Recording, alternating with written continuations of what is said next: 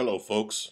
Yours truly, Randy Rand here for today's talk, and I want to briefly discuss about the talk about the Oscar boycott. Now, certainly, I understand if you're an actor or an actress, um, you like to be commended for your work. You want to be awarded. You want to be recognized for your work, and there's certainly nothing wrong with that.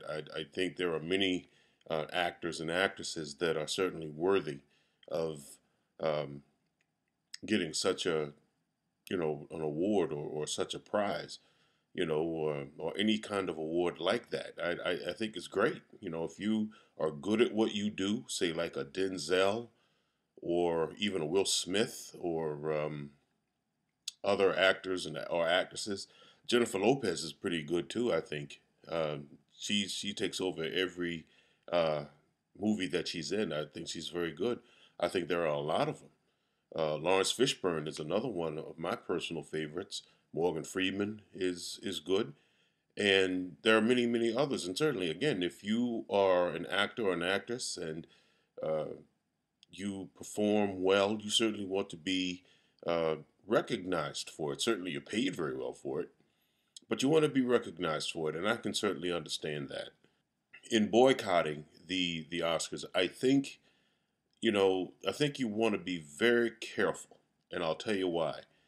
You don't want to have it so that you raise so much of a stink, that well, for future reference and from now on, we're just going to throw any old black actors or actresses work into nominations just to quell the noise, just to shut people up, and you don't want to do that. You don't want to do that. But yet, at the same time, I understand you want to be recognized for your work. And yes, there is a need for diversity in the Oscars. There's a need for diversity all over the place. And since I'm talking about diversity, it's one thing to boycott the Oscars. Okay.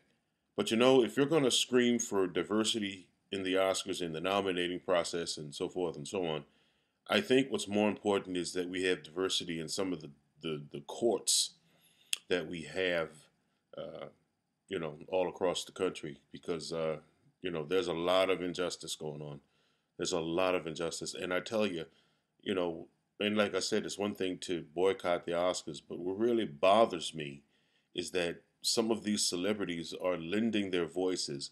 They're using their celebrity to cry out for diversity when they should be using those voices um, for for seeking justice for many people that have been, quite frankly, screwed over by the judicial system.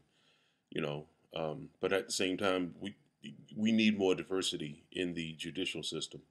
We need more diversity in the police departments all across the country. We need more diversity with the judges. As a matter of fact, on my radio show, I talked about that. We need more women lawyers and judges. We need and politicians. We need more minority, blacks, Asian, Arab, lawyers, judges, and so forth in the judicial system. I can understand why you want to boycott the Oscars. I certainly understand. However, I think your time would be better served if we put our voices together and raised our voices, especially those of us who have the celebrity and the attention getting ability to seek social justice. And I'm not saying that, nobody else has anything else to do. We as regular folk have much more to do as well. But um, I think we need to do more of a job and certainly a better job of seeking justice for our communities. In fact, I think we owe it to our children, so that they can learn a lesson from all of this.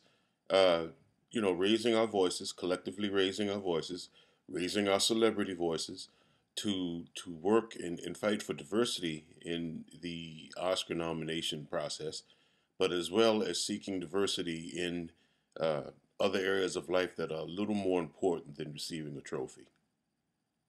I'm yours truly. Thanks for the time.